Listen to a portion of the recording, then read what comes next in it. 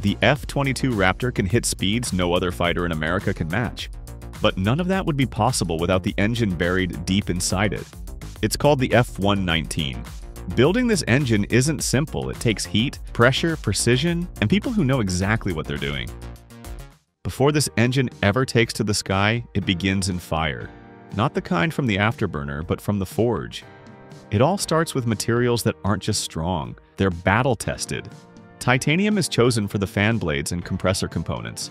Lightweight, insanely strong, and corrosion-resistant. It's what lets the front of the engine spin faster than a rifle round without tearing itself apart. Nickel-based superalloys handle the turbine's inferno, where temperatures soar beyond 3,000 degrees Fahrenheit. These metals don't just survive the heat, they thrive in it, holding their shape under insane stress. Ceramic coatings are sprayed on like armor, forming thermal shields that deflect the inferno. And then there are the composites and high-strength steels, perfect for support housings, ducts, and fasteners, wherever weight must be cut, but strength can't be compromised. These materials arrive at Pratt & Whitney's Middletown, Connecticut plant as raw billets, forged blocks, and precision-milled sheets. Each piece is inspected with microscopic precision, because even the tiniest flaw can mean catastrophic failure at 35,000 feet. If it's not perfect, it's out. What turns a chunk of metal into the core of a jet engine? Heat, pressure, and precision. After carefully selecting and inspecting the raw materials, it's time to forge them into individual components. First, massive billets of titanium and nickel alloys are loaded into industrial furnaces and heated to over 1,800 degrees Fahrenheit. This extreme heat softens the metals just enough for forging, allowing them to be shaped without cracking, while still maintaining their internal strength. Next comes the pressure. Hydraulic forging presses slam the red-hot metal into specific forms with up to 50,000 tons of force. Titanium fan blades are forged with perfect curves to slice air at supersonic speeds. Compressor discs and shafts are shaped for spinning at over 10,000 RPM. Turbine discs, made from nickel superalloys, are built to handle searing combustion temperatures. Each part must have an aligned internal grain, just like wood, to resist tearing under stress. That's why they're forged, not cast.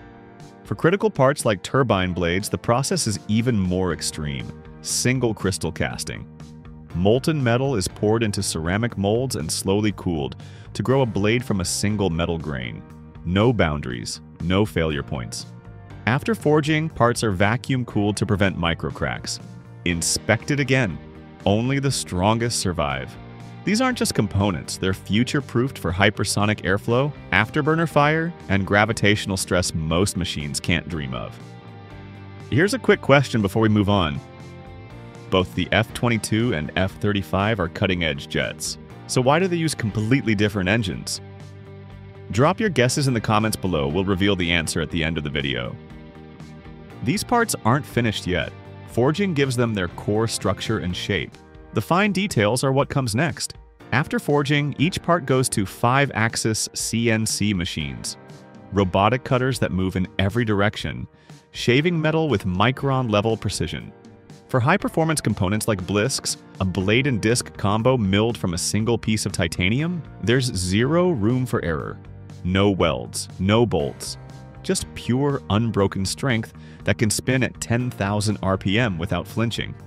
Turbine blades, built to survive 3,000 degrees Fahrenheit heat, need cooling channels drilled by industrial lasers. Some of these holes are smaller than a grain of salt, but absolutely critical. Without them, the metal melts. And when regular drills give up, EDM, electrical discharge machining, takes over. It doesn't cut with a blade, it cuts with controlled sparks, literally vaporizing metal with electricity one pulse at a time. Meanwhile, robotic arms switch tools mid-process, grinding, polishing, scanning, all without human hands. Each part is checked, adjusted, checked again. The tolerances is often within 50 microns. That's thinner than a human hair. These aren't just parts, they're sculpted metal masterpieces, built to handle insane speeds, pressure, and fire for thousands of hours without missing a beat. Now that all the major components, fan blades, compressor discs, shafts, and turbine blades are shaped and finished, it's time to finally unite into something greater than the sum of their parts. Assembly begins with sub-modules built at specialized stations. Technicians first mount the fan blades into a central hub, locking them into dovetail grooves with microscopic accuracy. These blades form the massive front fan that pulls in over a ton of air every second. Next, compressor discs are stacked along a central shaft, like building a metal spine. Each disc has tiny slots where dozens of stator vanes, which stay still, and rotor blades, which spin, are precisely inserted by hand or robotic arms. Everything has to line up perfectly or the air won't compress right. Even a tiny misalignment can throw the whole engine off balance. Then comes the combustor, a ring where fuel injectors are installed and airflow paths are sealed to contain controlled explosions. Behind it, turbine stages are slotted in. These blades are mounted onto discs, bolted and pinned using special fixtures to ensure they won't shift under thousands of degrees and intense rotational forces. The F-119 engine core is built around a central shaft, like a spine, torqued down with precision and laser aligned to avoid even the slightest vibration. This core includes the compressor, combustor, and turbines, all perfectly balanced around that spine. And up front, there's no fancy gearbox here, unlike geared turbofan engines. The F-119 is built for raw power and instant response. It's optimized for stealth and speed, letting the F-22 Raptor cruise faster than sound without using afterburners. That's super cruise. With the core modules built and aligned, the fan, compressor, combustor, and turbines, it's time to turn this mechanical marvel into a living engine. Now come the final touches. Technicians bolt on the outer casing, attach fuel lines, hydraulic systems, oil pumps, and the FADEC, the digital brain that controls everything. After final checks, the engine is hoisted into a special test cell, a soundproof, blast-proof room designed to handle 35,000 pounds of raw thrust. Everything is double-checked: airflow paths, fuel pressure, oil levels, and control responses. Then ignition. The engine hums to life, low and steady at first. Then to full military power. Vibration, pressure, heat, noise. Data pours in from hundreds of sensors. Engineers watch for any sign of imbalance, fuel irregularities, temperature spikes, because if anything's off, it fails. Failure here means teardown, inspection, maybe a full rebuild. Only if it passes every trial with surgical precision is it certified for flight. That's when it leaves the test stand and heads to the Lockheed Martin assembly line in Marietta, Georgia, where the F-22 Raptor is built. There, the F-119 is carefully lowered into the Raptor's twin-engine bay and locked in with surgical precision. Once installed, it's not just a machine anymore, it's the heart of a fifth-generation fighter. With testing complete and the engine now roaring to life inside a real Raptor, you'd think the story ends here. But to understand what makes the F-119 so different, we've got to rewind. But first, let's go back to where the F-119 really began. Back in the late 1980s, the US Air Force launched the Advanced Tactical Fighter Program, a contest to create the world's first true stealth air superiority jet. It couldn't just be fast. It had to fly high, avoid radar, and fight in any airspace, all without glowing afterburners giving it away. That meant building a whole new kind of engine. One that could supercruise, one that could hide from radar, one that could vector its thrust mid-flight. Pratt & Whitney stepped up, and the F-119 was the result.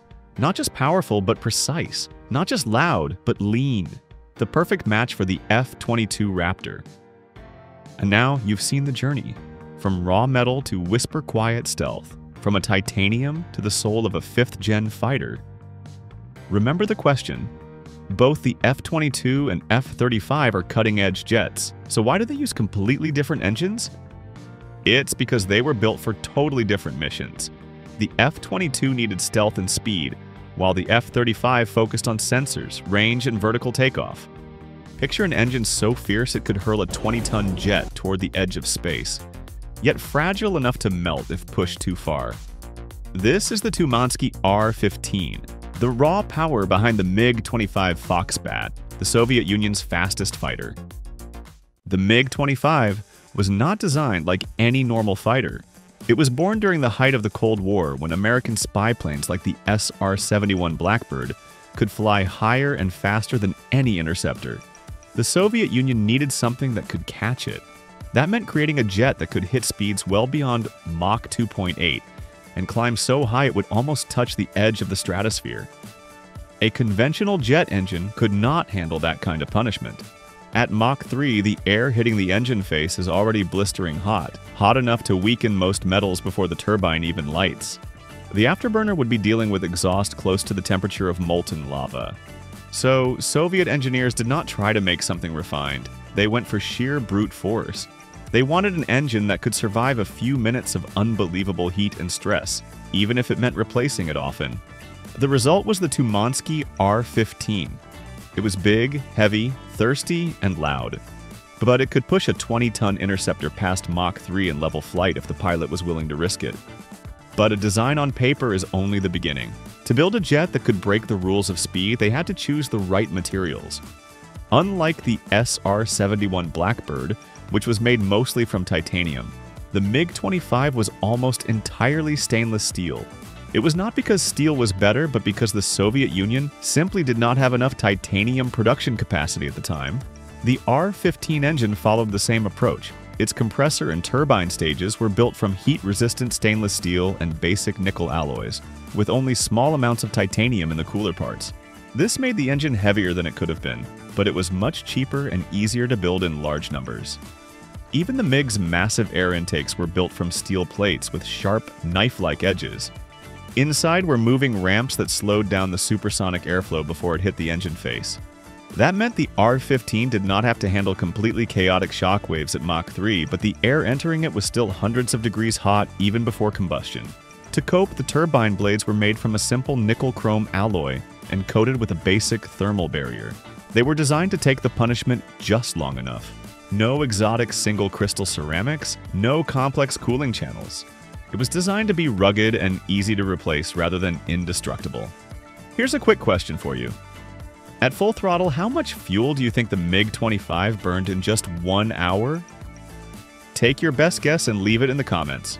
We will reveal the answer just before the outro. Now, with the materials ready, it was time to shape them into a machine that could survive Mach 3. At the heart of the R-15 sat an 11-stage axial compressor. Each stage had a ring of large steel blades that squeezed the incoming air tighter and tighter until it reached 11 times atmospheric pressure. The blades were forged from solid billets of steel and nickel alloy, then machined and polished. They were not sculpted to the microscopic perfection of Western jet engines, but they were good enough to do the job. Behind the compressor sat the turbine section with 2 main stages. The turbine blades were cast in simple molds, heat-treated to survive up to 1,832 degrees Fahrenheit, and mounted on a long central shaft that ran the full length of the engine. Here was the catch. At Mach 3, the turbine inlet temperature could spike well beyond that limit. Western engines would have used advanced cooling systems to protect the blades. The Soviets simply accepted that the blades would warp and stretch if pushed too far. If the pilot stayed above Mach 3 for too long, the engine would literally cook itself. It was a disposable design, made for bursts of extreme performance rather than endless life. Behind the turbine was the real torch. The afterburner was a giant pipe where raw fuel was dumped into the exhaust and ignited for a massive boost of thrust. The R-15's afterburner was primitive but devastatingly effective. It had a series of fuel manifolds and flame holders, simple metal rings that kept the fire stable even at supersonic speeds. When lit, it turned the exhaust into a white-hot plume stretching almost 10 meters behind the jet. At full afterburner, each R-15 produced over 22,000 pounds of thrust. 2 engines together gave the MiG-25 more than 45,000 pounds of raw thrust. That was enough to launch the Foxbat from a runway straight into the thin air above 65,000 feet in minutes. But it came at a cost. The afterburner burned fuel so fast that the MiG could empty its tanks in less than 45 minutes of flight. And because the nozzle was just steel with no fancy cooling, it glowed bright orange after a few minutes at top speed. And once you had the firepower, the next challenge was putting it all together.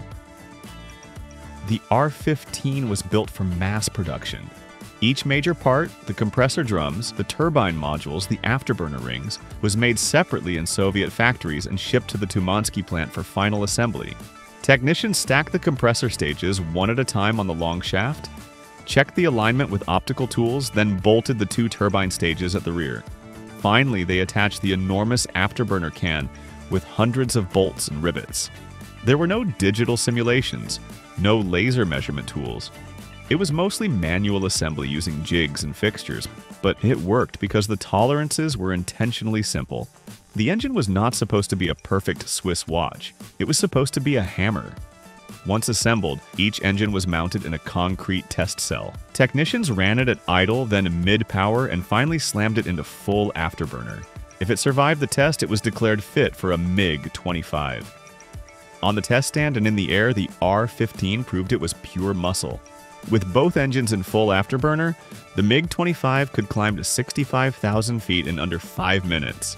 It could cruise at Mach 2.8 for long enough to intercept a target and then turn for home. Pilots could push it to Mach 3.2 in a straight line, but they knew it would probably destroy the engines. Turbine blades would stretch, crack, or even break off if you stayed that fast too long. The flight manual specifically warned pilots not to exceed Mach 2.83 unless it was an emergency. Of course, test pilots sometimes ignored that just to see what the Foxbat could really do. The result was world records. In 1977, a specially modified MiG-25 climbed to 123,000 feet in a near-ballistic arc. Another set a world speed record at Mach 3.2. The R-15 was a time bomb, but it delivered. But why did this engine exist at all? To understand that, you have to go back to the height of the Cold War. The United States had the U-2 spy plane, flying higher than any Soviet interceptor. Then came the SR-71 Blackbird, cruising at Mach 3 and outrunning every missile. The Soviet Union needed a jet that could match it. The Mikoyan Design Bureau was ordered to build an aircraft that could reach Mach 3, climb beyond 65,000 feet, and destroy any intruder. Sergei Tumansky's team didn't have the time or resources for a revolutionary design. They scaled up an existing turbojet, making it simple to build and powerful enough for short bursts of extreme speed. The MiG-25 first flew in 1964 and shocked Western intelligence. When a pilot defected to Japan in 1976, engineers saw a crude but brilliant machine. It was not elegant, but it did exactly what it was meant to do. Remember the question earlier? At full throttle, how much fuel do you think the MiG-25 burned in just 1 hour? So the answer for that is, at full throttle, pilots reported the MiG-25 burned fuel faster than a Boeing 747 at takeoff, roughly an estimated 18,000 liters in just 1 hour. That was enough to drain its tanks in under 45 minutes. It was inefficient and rough, but it worked. The Tumansky R-15 was never meant to be elegant. It was built for one purpose, to give the Soviet Union an interceptor that could outrun anything in the sky. And it succeeded, forcing the West to rethink high-speed aircraft. Which would you rather see next? The SR-71 Blackbird's J-58 engine or the Concorde's Olympus 593? Tell us in the comments and don't forget to subscribe.